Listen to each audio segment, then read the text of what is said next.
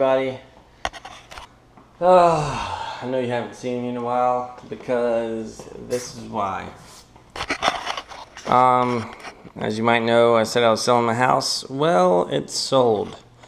So past couple weeks, I've been boxing up crap. You gotta be out of here next week. So that's what we've been doing. So I'm trying to get my HBW Where I labeled and shipped.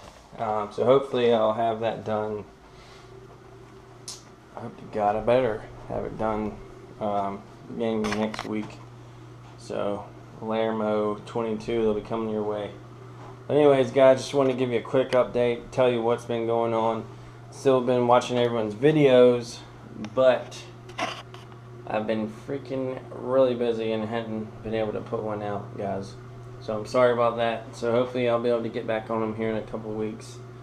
Because we're moving somewhere for 2 weeks. Waiting on another lease to open up on a place. So anyways, thank God we sold our house.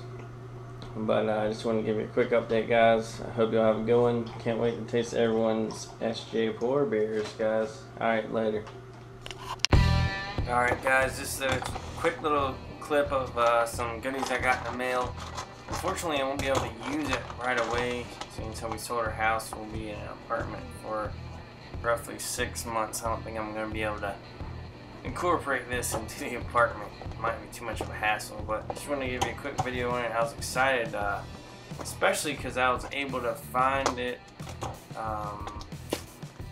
being in Fahrenheit. Oh, kind of gave it away, but anyways, I'm tearing into it now.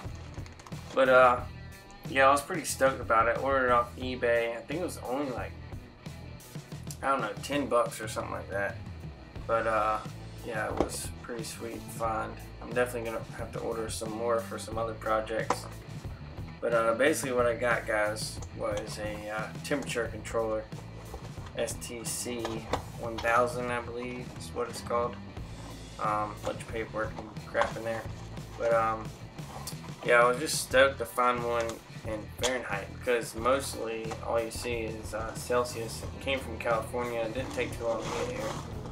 So that's pretty sweet. But yeah, I just wanted to let y'all take a look at that. Hopefully I'll be having some videos of a Keyser build or fermentation chamber. Can't talk, need a homebrew. But yeah, that's what I got there, guys. Just want to let you check it out. Because with this, I'll be able to turn down for what?